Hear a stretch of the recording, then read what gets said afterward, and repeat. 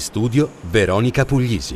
Gentili telespettatori, ben ritrovati al consueto appuntamento con l'informazione di Video Mediterraneo. Lo avete sentito nei titoli di prima pagina: si alza il livello di attenzione per la prevenzione degli incendi e aumenta il numero degli interventi da parte dei vigili del fuoco del comando provinciale di Ragusa, dopo che nei giorni scorsi sono stati oltre 20 gli interventi. A MTG parla il comandante dei vigili del fuoco Aldo Comella.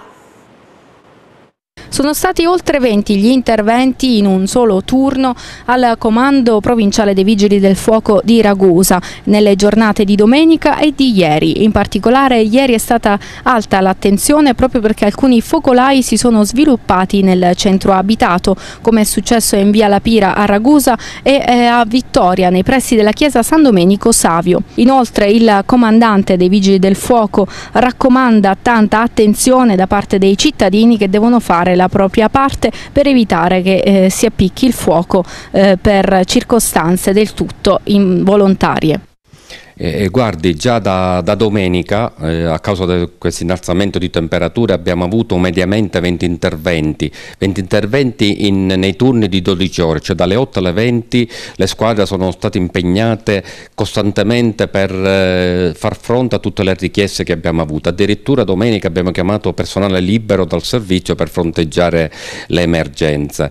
Ieri è stata anche questa una giornata particolare perché oltre all'incendio ad Acate, che oltre ad interessare un appezzamento di terreno, abbiamo avuto anche lì dei casolari che sono stati interessati dall'incendio, abbiamo avuto l'incendio in città. Non si esclude la matrice dolosa, ci sono delle indagini in corso?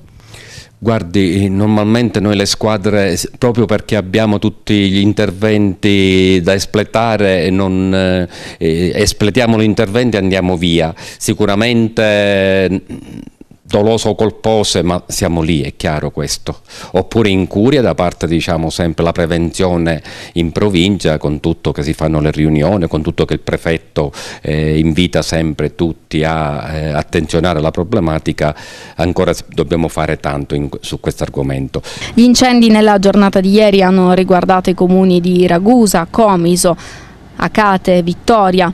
Ma la tutela del territorio è tra le priorità del programma del governo Musumeci. Infatti è previsto il potenziamento della flotta aerea contro gli incendi. Di recente infatti sono stati destinati 25 milioni di euro per il rinnovo del parco automezzi del Corpo Forestale, proprio per il servizio di prevenzione e lotta attiva contro gli incendi boschivi, che necessita di un potenziamento oltre che della sostituzione dei mezzi più vecchi. Lo ha dichiarato l'assessore al territorio e all'ambiente Toto Cordaro in merito all'aggiudicazione della gara, che ha quindi potenziato la flotta degli elicotteri per il contrasto agli incendi boschivi nella nostra regione. Ancora un caso di violenza domestica, questa volta il triste fatto è accaduto a San Giovanni La Punta, dove un 63enne è stato arrestato dai carabinieri. L'uomo da tempo vessava la moglie. Un 63enne di San Giovanni La Punta è stato arrestato dai carabinieri. L'uomo, schiavo dell'alcol e della droga da anni, picchiava la moglie 61enne. Alcuni giorni fa la vittima, ormai in preda alla disperazione, era anche riuscita a convincere il marito a ricoverarsi presso l'ospedale Cannizzaro per disintossicarsi. Ma l'uomo, dopo solo un giorno di ricovero, aveva firmato per le proprie dimissioni, pretendendo che la donna lo andasse a prendere in auto. Appena salito in macchina, senza alcuna plausibile ragione, ha iniziato a picchiarlo con schiaffi e pugni, facendole sbattere violentemente la testa contro il finestrino. Costretta a fuggire a piedi, tramite una conoscente è riuscita a raggiungere la propria abitazione, dove peraltro la donna da alcuni anni si prende cura dell'anziana madre. Da lì ha chiamato i carabinieri che, giunti sul posto, hanno trovato il marito che cercava con la forza di entrare dentro casa. La donna, a causa delle percosse, ha dovuto recarsi in ospedale, dove i medici le hanno diagnosticato una contusione e una tumefazione della sede zigomatica. Cambiamo adesso argomento, servono diverse unità nei pronto soccorso di Catania. A sottolinearlo è la UIL FPL Etnea, che, apprezzando il lavoro fatto dalla Regione che sta permettendo a molti medici di rientrare, chiede al contempo nuovi innesti per affrontare l'emergenza caldo. 10 medici nei 3 pronto soccorso catanesi, 20 infermieri e vari ausiliari. È quello che servirebbe agli ospedali etnei per affrontare l'emergenza caldo. Ogni anno infatti con l'arrivo della stagione estiva ritorna puntuale la problematica legata alla carenza di personale per il primo soccorso, poiché è proprio con la stagione estiva che aumentano gli accessi nei pronto soccorso. Ecco perché arriva l'appello da parte della UIL FPL di Catania che, pur consapevole del lavoro positivo che sta facendo l'assessorato regionale, chiede nuovi innesti. Ancora ci vogliono medici per coprire la stagione estiva, perché se no non ha senso, l'emergenza si deve fortificare. Abbiamo avuto un segnale ottimo dall'assessorato e anche dal direttore generale, dove alcuni medici sono arrivati a Garibaldi, al Vittorio Emanuele e a Cannizzaro, però ce ne vogliono ancora per coprire l'emergenza, quell'emergenza che in estate aumenta, e allora dobbiamo essere più sicuri per la salute pubblica. Lei ha fatto una statistica, sui 3 pronto soccorsi catanesi servono in questo momento 10 medici all'incirca, 20 infermieri più gli ausiliari. Sicuramente questi numeri ci devono essere, ribadisco ancora, per essere più sicuro, per dare un'assistenza decorosa alla sanità pubblica e privata, anche privata, perché l'emergenza è una cosa seria.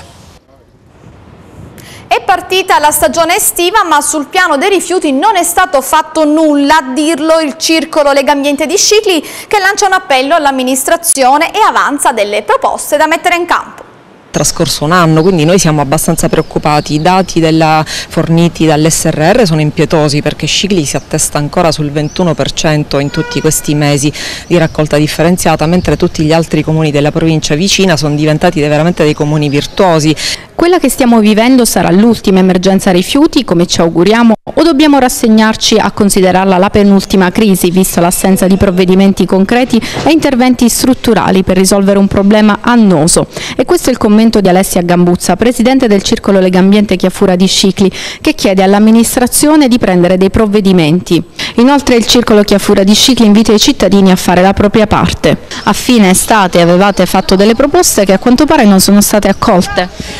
Sì, alla fine della scorsa stagione estiva, alla luce del disastro che dal punto di vista della raccolta dei rifiuti e del territorio sporco, avevamo fatto delle proposte all'amministrazione che riguardavano più che altro il controllo sui cittadini che non rispettano le regole della raccolta differenziata, la corretta gestione dei rifiuti, la sanzione per i cittadini, ma anche la sanzione anche per l'impresa che non rispetta il capitolato di appalto. Non ci fidiamo soltanto dei numeri, perché è importante anche guardare la qualità della raccolta differenziata, però è vero che il nostro campanello d'allarme sono i cittadini, quello che ci dicono i turisti, i nostri occhi che guardano il territorio, che continua ad essere particolarmente sporco e vulnerabile.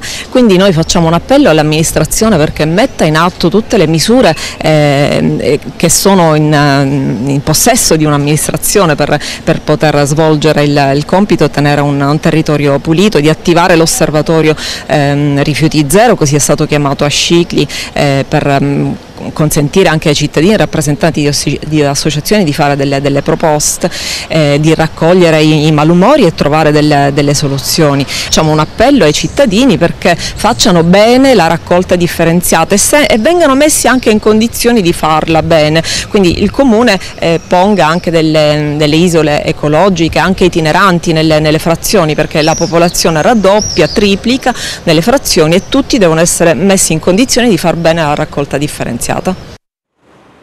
Pace fiscale, compostaggio domestico di comunità e di prossimità. Questi regolamenti approvati ieri in Consiglio Comunale a Scicli, il Comune aderisce dopo 2 anni dall'istituzione alla rottamazione delle cartelle per i cittadini.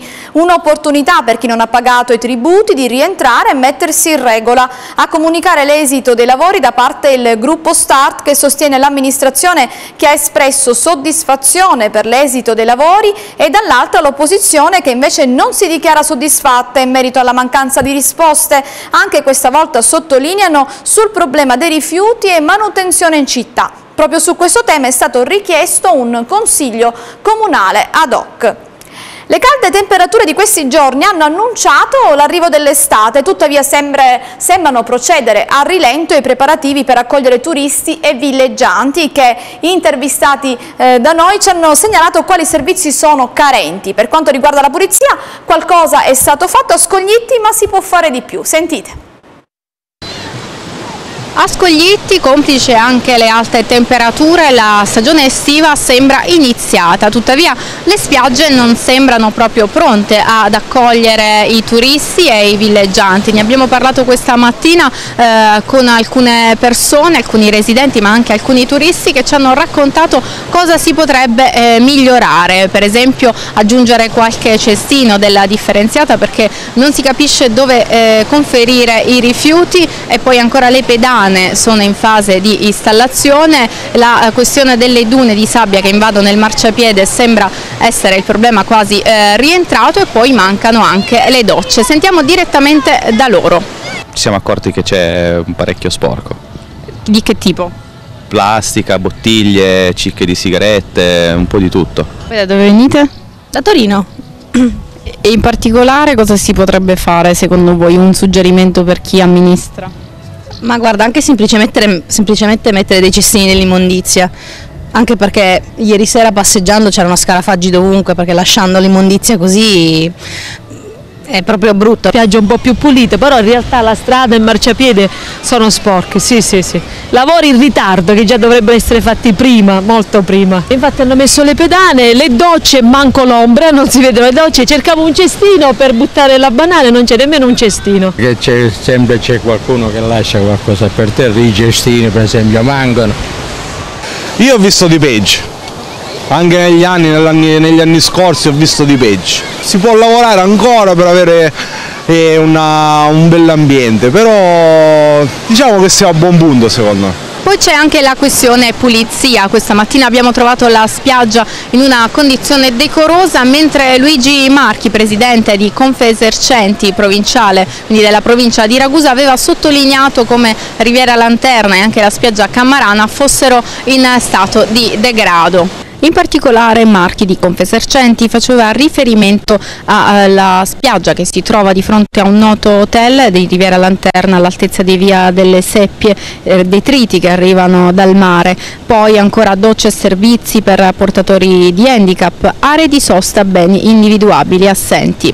Il piano del traffico della frazione inoltre, secondo Confesercenti, va rivisto in accordo con i rappresentanti delle associazioni di categoria. Ed è giunta una nota del Comune di Vittoria in merito agli interventi di pulizia e manutenzione a Scoglitti. Sono già in atto i servizi di pulizia mediante il mezzo Pulisci Spiaggia, dichiarano i commissari Dispensa, Termini ed Erba, e a breve si procederà alla collocazione dei cestini per la raccolta differenziata in spiaggia. Sono stati predisposti tutti gli atti necessari per assicurare la piena fruizione di tutte le spiagge. Le pedane di accesso e gli arenili sono già state installate da Cammarana alla Scogliera. Sono partiti oggi i lavori per liberare le scale d'accesso dalla sabbia accumulata. Relativamente alle docce si sta provvedendo alla predisposizione della gara e nell'arco di una decina di giorni sarà effettuata l'installazione. Importanti novità in merito alle opere pubbliche a Comiso, progetti e finanziamenti soprattutto per le scuole, e a parlare ai nostri microfoni il vice sindaco Cassiba. Tra qualche mese tutto il lavoro propedeutico sarà visibile. Ne è convinto l'assessore alle opere pubbliche del comune di Comiso, Roberto Cassiba, in riferimento all'approvazione in giunta dello scorso 6 giugno di 4 progetti importanti per la città. A Comiso infatti sono stati approvati progetti in riferimento all'adeguamento sismico e la messa in sicurezza di alcuni edifici scolastici e di alcune palestre. Nello specifico 1.200.000 euro per l'adeguamento sismico all'asilo Mazzini, un altro invece di 800.000 euro è stato approvato per i lavori di messa in sicurezza e l'adeguamento sismico per l'asilo San Biagio, e poi ancora 500.000 euro per il progetto di manutenzione straordinaria della palestra coperta di via Spallanzani, e infine 500.000 euro per la scuola dell'infanzia di Viale della Resistenza. Progetti per un ammontare di 3 milioni di euro che fanno seguito a quelli già in itinere, come ad esempio la bretella di congiungimento tra via Villafranca e l'uscita di Comiso verso Santa Croce Camerina o ad esempio il parcheggio di Corso Ho Chi Minh. A questi progetti va aggiunto anche il fatto che il Ministero dello Sviluppo Economico ha stanziato un finanziamento di 130.000 euro per il Comune di Comiso in riferimento alla scuola Don Bosco. Siamo molto soddisfatti di quello che abbiamo programmato in quest'anno, a differenza di quello che dice in giro l'opposizione, che stiamo vivendo di rendita per alcune cose che loro hanno lasciato in eredità. È vero, per una questione di continuità noi abbiamo portato avanti le poche cose che abbiamo trovato, però abbiamo e stiamo creando tanti nuovi progetti. Abbiamo presentato richiesta di finanziamento per 3 milioni di euro. Avevamo fatto le indagini sismiche per quelle scuole. Queste indagini ci aiuteranno e ci posizioneranno in una posizione molto utile per quanto riguarda la graduatoria che andremo a richiedere il finanziamento. Poi stiamo ristrutturando la scuola Monserrato, la palestra della scuola Monserrato, e un altro polo, la scuola del campo sportivo, che sarà oggetto di una nuova ristrutturazione. Ci spostiamo a Ragusa, dove è stato presentato ieri il piano di attivazione locale relativo all'utilizzo della quota servizi annualità 2018 del Fondo Povertà. Per l'annualità 2018, spiega il consigliere Luca Rivillito, il distretto sociosanitario 44 dispone di circa 580.000 euro, i cui beneficiari sono coloro che usufruiscono delle misure nazionali di contrasto alla povertà, come il reddito di inclusione, in alcuni casi ancora attivo, il più recente reddito di cittadinanza. I fondi sono erogati dal Ministero del Lavoro e delle Politiche Sociali e per utilizzarli è stato necessario preparare un piano di programmazione. Tra le azioni progettuali ammesse alla programmazione del piano di attivazione locale per il Fondo Povertà c'è il rafforzamento del servizio sociale professionale. La problematica delle luci nei centri storici apre nuovi scenari. Il problema avuto nelle città di Scicli e Ragusa potrebbe verificarsi in altri centri. A parlare ai nostri microfoni sono gli amministratori di Scicli e di Modica, che si dicono davvero delusi dell'atteggiamento messo in campo dalla sovrintendenza.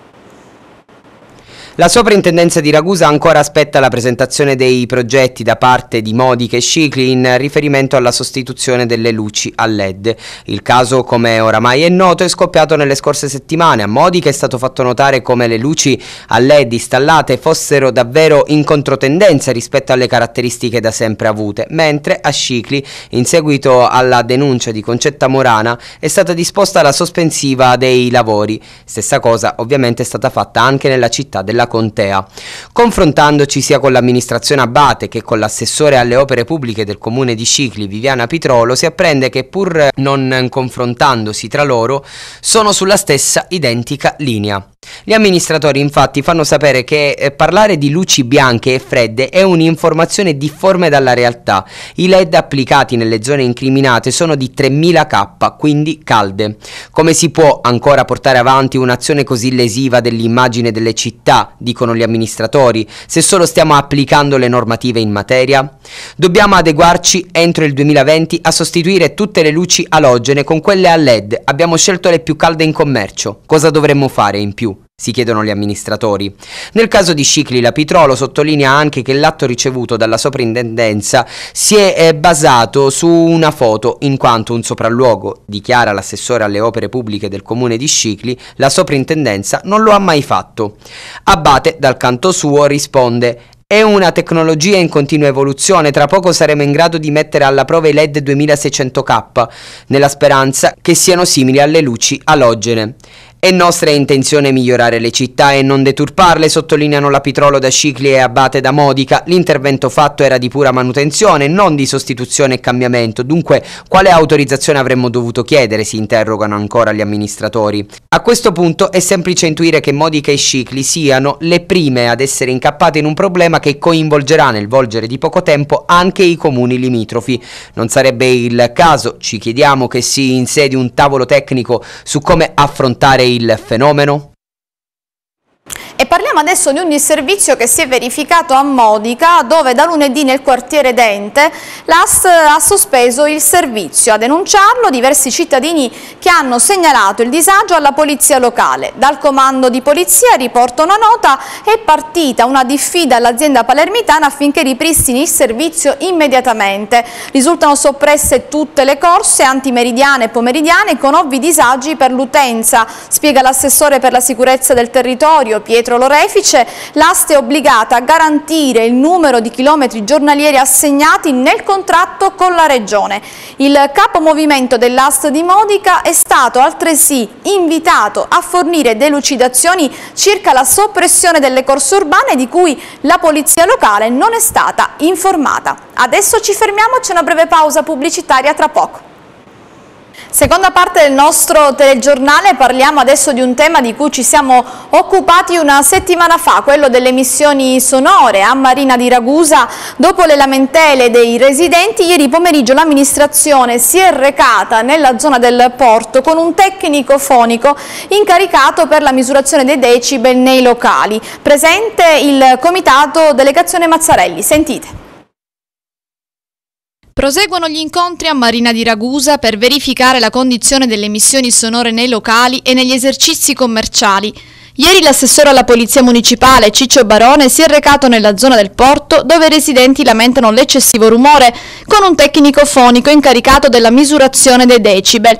Barone ai nostri microfoni chiarisce l'attuale situazione. Si partirà dal porto per poi isolare anche da altri locali per vedere quali possono essere i decibel che non vanno a disturbare in questo momento anche i residenti che sono anche qua vicini. Tra l'altro c'è una grandissima buona volontà da parte anche dei commercianti del porto che stanno comprando per quanto riguarda le casse esterne, perché se mi permetto di dire perché al porto sono consentite le casse esterne e a Marina di Ragusa no, c'è un regolamento in cui dice che per quanto riguarda i DORS non si possono utilizzare casse esterne, perché è un regolamento comunale che lo specifica. Siccome il porto si tratta di area privata, essendo area privata per cui non realizza per quanto riguarda deve rispettare il regolamento dei DORS, possono mettere casse esterne, e questo è stato quello che ha causato anche un po' di problema con i residenti, per cui si sta provando anche alcuni impianti con dei limitatori per vedere appunto di tenere le emissioni sonore all'interno della zona del porto per non andare a disturbare quelli che sono i locali. Presente il presidente del comitato della delegazione Mazzarelli, Giuseppe Tumino.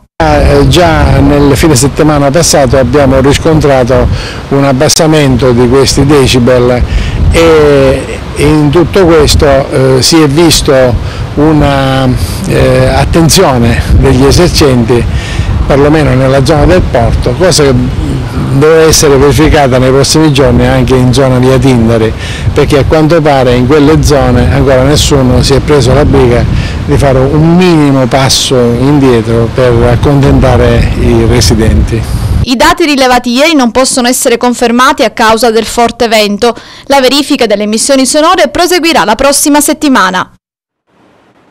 La nave scuola Amerigo Vespucci è approdata questa mattina a Catania. L'occasione è la presentazione della campagna di istruzione 2019. Ad accogliere la stampa il capitano di vascello Stefano Costantino. La nave sarà visitabile dai cittadini fino a domenica.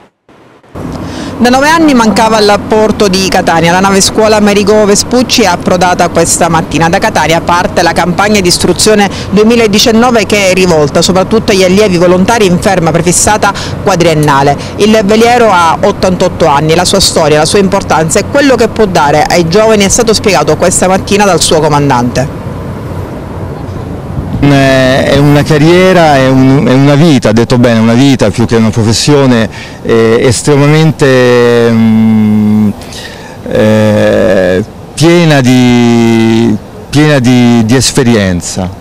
È un'esperienza variegata che va oltre i confini proprio nazionali, spesso come quando gli allievi imbarcano qua a bordo per la campagna di istruzione che li porta all'estero, li porta in altri continenti, in oceano. E è proprio attraverso la navigazione, la mutua conoscenza con altre realtà che avviene quell'arricchimento anche culturale che è alla base di qualsiasi professione, soprattutto per chi va per il mare. Ricordiamo che il mare più che dividere unisce, no? Quindi da Fontos, da alcune anche da alcune parole di origine greca, pontos, pontefice, costruire di ponti, quindi il mare unisce popoli anche attraverso il commercio, attraverso le varie interazioni. E noi nel Mediterraneo, noi italiani come altri paesi, ben sappiamo l'importanza del nostro mare. Bisogna credere sui giovani anche perché hanno grandi potenzialità e bisogna anche illuminarli su quelli che sono le difficoltà. Il modo migliore è fargli capire che è importante appunto iniziare, ma forse ancora più importante, ma anche estremamente difficile, perseverare. Settimana ricca di eventi a Scicli in attesa della festa della Madonna delle Milizie di sabato. Oggi pomeriggio alle 18:30 conversazione a Palazzo Spadaro sul culto della Madonna delle Milici. All'interno del calendario degli eventi che precedono la festa della Madonna delle Milizie a Scicli, oggi pomeriggio alle 18:30 a Palazzo Spadaro una conversazione sul culto della Madonna delle Milici. Diversi temi trattati nel corso dell'incontro che punterà l'attenzione sul tema mariano e quello dell'accoglienza. Tante le personalità presenti, tra gli ospiti il dottor Vincenzo Morello che ha operato nel centro di accoglienza di Pozzallo e porterà una testimonianza dell'esperienza vissuta. Un appuntamento, una conversazione in cui si parlerà sì dei riti mariani e quindi di quello che ha rappresentato il Mediterraneo anche per la religione cattolica e per il culto mariano in particolare, ma si parlerà anche del Mediterraneo oggi e di tutto quello che significa, di tutto quello che è diventato e che può diventare.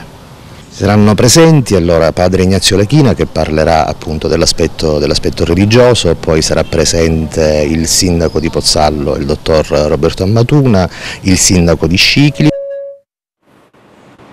Bene, il TG termina qui, grazie per averci seguito, buon pomeriggio.